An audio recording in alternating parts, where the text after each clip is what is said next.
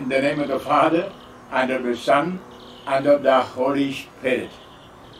My dear brothers and sisters in Christ Jesus, oh, my dear friends, benefactors, and my children, this is a message for Easter. Every year I give an Easter message. You know, this year the Easter message may not be with much joy because we are going through a critical period of the time. We used to have big celebrations, you know, on Monday, Thursday, Holy Thursday, washing of the feet, and Good Friday, procession with the crucifix, kissing the crucifix, and on Easter Sunday, night vigil, new fire, new water, and taking water home, and then procession with the statue, the risen statue of the Lord, and eating, drinking for children, special chocolates, and all these celebrations outside, people gathering in the restaurant or on the seashore, holidays. Now we don't have all these external celebrations. I think Lord has some plan. I think we have to endure us. We have to come in the depth of our heart and see more the spiritual meaning of Easter. This is what I am going to share with you. Not a long talk, because I don't have time for long talk, and also I am not so healthy in this season, Holy Week, to give a long talk. But just reflections, 3 points. Actually, what is the meaning of Easter? We know with the Holy Spirit in baptism, we are a risen people. We are expected to be a risen people. That's why in Colossians chapter 3, St. Paul says, you are risen with the Christ, so seek the things that are above. I just want to speak to you 3 main points, main meaning of the Easter. 1, reconciliation. Number 2, redemption. Number 3, justification. And number 4, righteousness. We read in various texts of the Bible that the Lord has brought us to reconciliation and redemption and justification and righteousness through His death and resurrection. Yeah, we are going to have the Holy Thursday, Holy Saturday, Easter Vigil, and Easter, although we don't go to the church and celebrate with all rituals, we are going to do it in the heart. I know many of you would be watching all these happening in a church through online, in the internet or YouTube. Then we can recall all that happened in the past in the mind, but more look in the inside of the heart. Number 1, we are reconciled with God by the death of Christ and resurrection of Christ. We read that in the Bible very clearly, especially in Ephesians chapter 2. Ephesians chapter 2, verse 13 onwards. Ephesians chapter 2, verse 13 onwards. But now in Christ Jesus, you who once were far off have become near by the blood of Christ. For He is our peace, He who made both one and broke down the dividing wall of enmity through His flesh, abolishing the law with its commandments and legal claims, that He might create in Himself one new person in place of the two, thus establishing peace, and might reconcile both with God in one body through the cross, putting that enmity to death by it. So then you are no longer strangers, sojourners, but you are fellow citizens with the holy ones, members of the household of God. Yes, in the Garden of Eden, when our Adam and Eve, the first parents, committed sin by breaking the commandments, they went away from God's love. They were separated from God. As we read in Isaiah chapter 59, verse 1 and 2. By sin, we are separated from God. And God sent His Son Jesus to take this separation on His body. That means put an end to that what you call wall of separation and reconcile with God. That means becoming one with God, again having that experience of paradise, experience of love with God. That's why Jesus carried our sins and died on the cross. And we reap the fruit of that at the Easter. When Jesus is risen means we are one with God. We are really reconciled with Him. Now, this reconciliation we obtain, of course, in confession. Whenever we speak about reconciliation, what comes in the mind, especially in the mind of a Catholic, is confession. But we must know that a ritual confession alone will not bring a reconciliation. There is a condition for confession. Forgive one another. Very clearly, Jesus said in Matthew chapter 6, 14 and 15, if you do not forgive the sins of others, trespasses of others, your trespasses will not be forgiven. And if you forgive the trespasses of others, your trespasses will be forgiven. This is what we pray in the Holy, our Father, the prayer Jesus taught us. Forgive us our trespasses as we have forgiven the trespasses of others. So, in this Easter season, let's go deep into our heart. I know many of you make confessions. Now, according to the new law given by Rome, perhaps you made confession directly to Jesus. Perhaps some of you obtained absolution through the telephone from priest. Otherwise, you received actually a forgiveness of sin. But you have to look into your heart. Are you reconciled with your parents, with your spouse, with your children, colleagues, neighbors? If you are still having some distance, a wall of distance with your neighbor, you are not reconciled with God. Although you received an absolution, I don't believe you are reconciled with God.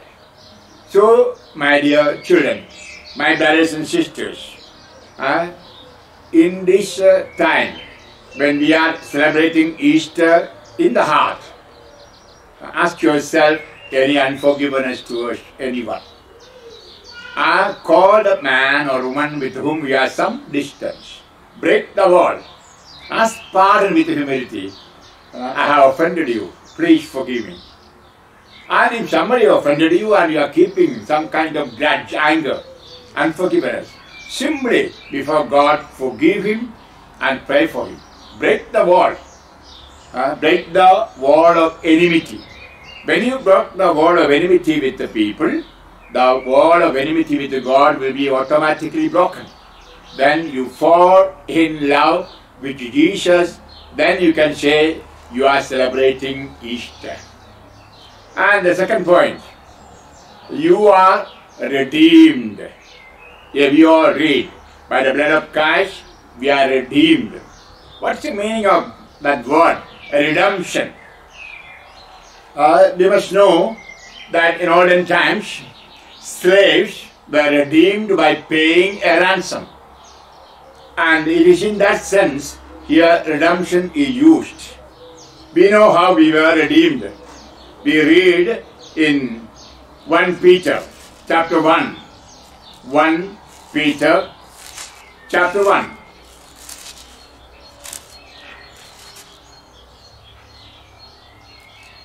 Verse 18 onwards.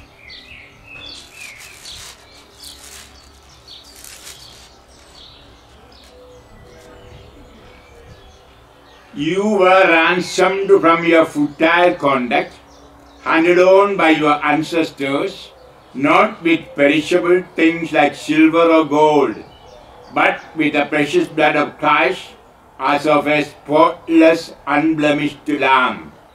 Hallelujah. Jesus paid a ransom, paid a debt by shedding his blood for you and for me. So we are redeemed from the slavery of Satan and sin.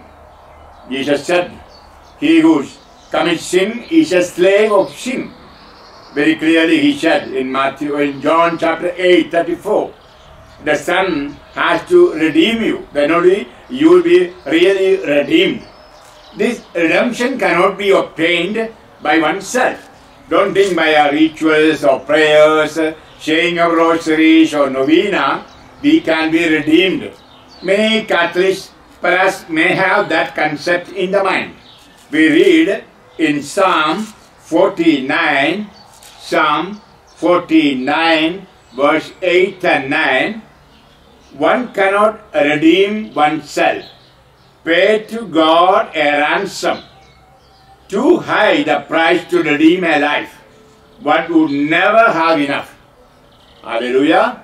Yes, we cannot redeem ourselves by our good deeds. No. We cannot. Also, we cannot redeem somebody else. The price is too high. The Word of God says the price is too high. We are never enough. That price is paid by Jesus on the cross. So, when we die to sin, when we decide for a new life in Christ Jesus, we are risen with Christ and we are able to have that freedom from slavery. We will feel that inner freedom, and that's why we'll be able to love God more, praise God more, etc. We read in Hebrews chapter 9 verse 12 onwards. In olden times, people thought that they would be redeemed by the blood of a lamb or a cow or an animal. But now, the precious blood of Jesus cleanses your inner conscience so that you can love God, serve God, worship God. Hallelujah. So, we must know the price God paid, Jesus paid. That is even the last drop of the blood. That's why St. Paul says in 1 Corinthians chapter 6, you are bought with a price. God paid for us. We must know that. We should never forget that we are useless people. No. We are precious in the sight of Jesus, because He paid His blood for you and for me to liberate us from the slavery of sin. He paid and liberated from the bondage. Now we have to ask ourselves, are we really redeemed? Are we still under the slavery of any bad habits?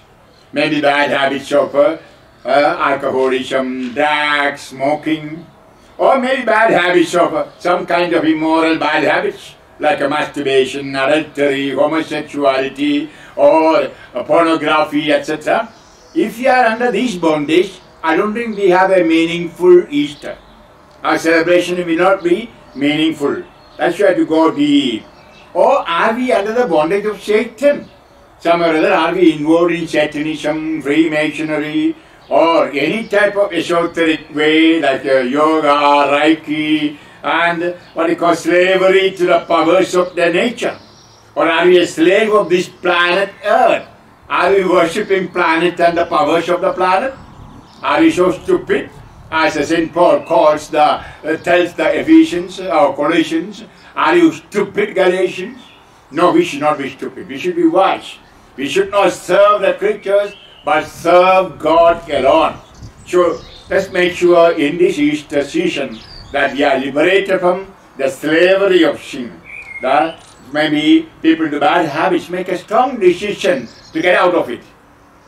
By God's grace, from the risen body of Christ, surely you will get out of it and begin a life in freedom of the Spirit. And I'm sure you will reap it in your heart. And justification, the third point. Yeah, we are justified. What is the meaning of that? It's a court to term. Justified. That means publicly declaring that a sinner is no more a sinner. We read in Romans chapter 8 verse 1. Those who are in Christ Jesus is not in condemnation. Hallelujah. That means those who are in Christ Jesus are redeemed, not only redeemed, justified. You know the story of Maximilian Kolbe, who actually took the place of another prisoner in order to save him, because he had a family. And Maximilian Kolbe was a priest. Like that, Jesus took the penalty of sin, the punishment of sin on himself. So you and I are justified before God. I remember when I was arrested in Saudi Arabia for carrying 1,000 rosaries which were given from Manjackal, I was produced in the court. A good American captain by name James Vicky pleaded my case. He told the judge, look at this James, he's not guilty. He did not know the law of Saudi Arabia. And the people of Manjackal gave the rosaries for the army. He carried it. Please release him. That means he was taking the responsibility of my guilt, my sin. And then the judge said, James is liberated. Hallelujah. Like that, we all are in condemnation by our sin. Yes, he who sins is in condemnation. Sometimes there is a false teaching nowadays. There is no condemnation, no hell. It's a false teaching. Very clearly, after saying about God's love, St. John says in John chapter 3, 18 and 19, he came, of course, to save everyone. But those who do not believe are in condemnation. If only we believe in Christ Jesus and accept Him as Lord of our life and confess our sins to God and get forgiveness and reconciled and liberation from the bondage of Satan, then only we are justified. Now then the Lord will look at us and say, this man is justified. Now no more punishment on him. That pronouncement we can hear.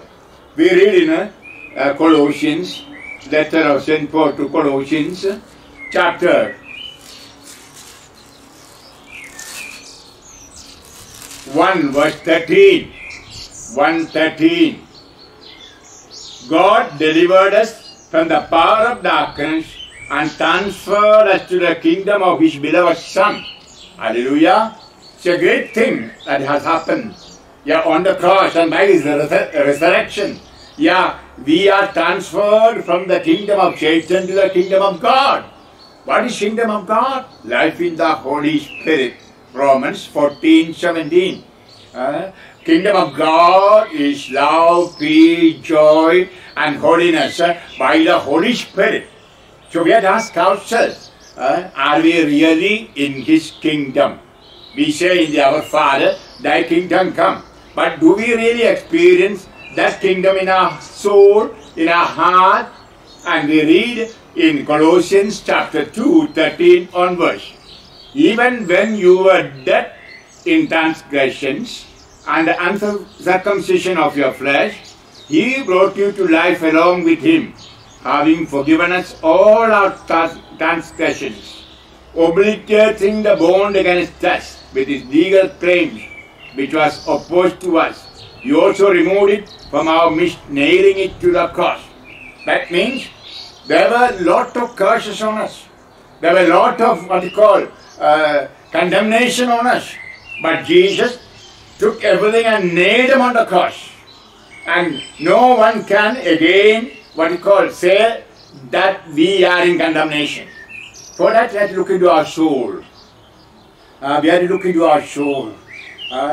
Jesus said very clearly, I will not remember your sin anymore. Read Hebrews chapter 8, verse 10. Jesus not only forgives, reconcile, but forgive the past, forget the past. Are we still keeping the guilt of sin? Are we having the fear of curses of sin? Then surely we are not justified. Let's stand with our heart open before the Lord, experience within the heart that liberation and that what we call redemption, and hear the voice of the Lord who says, I will not condemn you anymore. In other words, you are no more hell. For that the heart must be clean, liberated, reconciled. Simply we cannot say with our lips, yes, I am justified. No. So this should happen in the heart through the Holy Spirit. We know in baptism we are united with His death, burial and resurrection. Romans chapter 6, 3 onwards. And we must be able to say, I died to sin once and for all. As Jesus died once and for all on the cross. No more, death on Him. We also should be able to say, no more death. That means, bite to sin and the occasions of sin. Then only we are justified before the Lord. At every moment we must be able to stand before the Lord justified without feeling of guilt or condemnation or any burden, feeling burden. No. We are united with the Christ Jesus and we are acquitted of our guilt. Once we are forgiven, nobody else can accuse sin on us. Satan cannot say, oh, you are in sin. You are the guilt of sin. No, Satan has no claim then. That's why we are justified before God means nobody can condemn us. No human being or any evil spirit can condemn and claim for our souls. No, cannot. Because we are justified before God. Let's come to that state of justification during this time. Number 4, righteousness. Righteousness in simple word means right with God, right with another, right with one another. That means you are sanctified.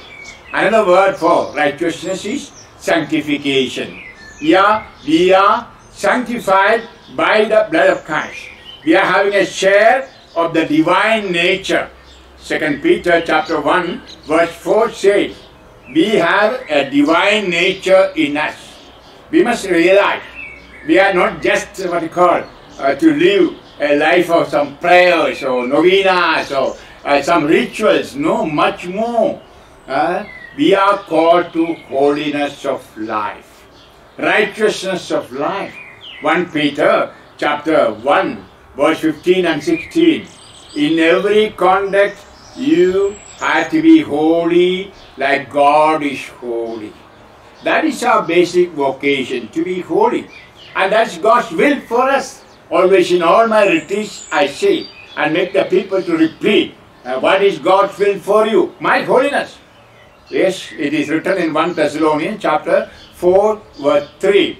This is God's will for you, your holiness. Not everyone who calls God, Lord, Lord, who entered the kingdom of God, but one who does God's will. That will is holiness of life. And Jesus on the cross and by His resurrection won this holiness for you and for me. In Him we are holy. Let's look into our hearts. Are we able to stand before the Lord and say, I am a holy person? I am really washed of my sins and my heart is white as snow. We know in the book of Isaiah chapter 1, the Lord was calling, come, acknowledge your sin. I am ready to forgive sin. However dirty is your heart, I am ready to wash. And I will make your heart white as snow. Let's ask ourselves, putting a hand on the chest. Am I really white before the Lord? Am I really putting on a white garment of holiness on my soul? That means I am again experiencing paradise in my soul. Yes, then only we can say that we are experiencing really the joy of Easter, the blessings of Easter, the fruits of the Easter. We should never forget our definition. Definition of a Christian. You are the chosen race, a royal priest, a holy person. You are God's own to proclaim the good things God has done in our life. That means to be witnesses. Let's think of that always. We are called from this world. We are separated by the blood of Christ. We are a holy people. The world is divided into two. Or when Jesus' heart was broken, when the veil in the temple was broken, people who are holy and people who are unholy, and people who are redeemed, people who are not redeemed. We know there's a word in the book of Revelation towards the end of the Bible. St. John writes in the book of Revelation a word that is very, very serious. Sometimes I read and meditate, cry over that word. Verse 11. Let the wicked, Revelation chapter 22:11. Let the wicked people still act wickedly, and the filthy still be filthy. The righteous and holy do right, holy shall be more holy. Hallelujah. The Lord is looking at the word and telling today, let the wicked people continue in their wickedness. It may go on. And if you desire for a holy life, continue to be holier, holier, holier. Hallelujah. So this division will go up to the end of time. I know nowadays because of the corona and disease and many deaths, many people are even thinking of the end of the age. No. But still we can see the world is going towards the second coming of Jesus. When? We don't know. Maybe today, maybe tomorrow, maybe after thousands of years. But we should be prepared. We should make sure we are on the right side of Jesus, growing more and more in holiness. And that's the work of the Holy Spirit in us. As we read in 2 Corinthians chapter 3, 16 to 18. Anyone who turns to the Lord, the Holy Spirit comes to him, and the Holy Spirit takes him from glory to glory, holiness to holiness. Hallelujah.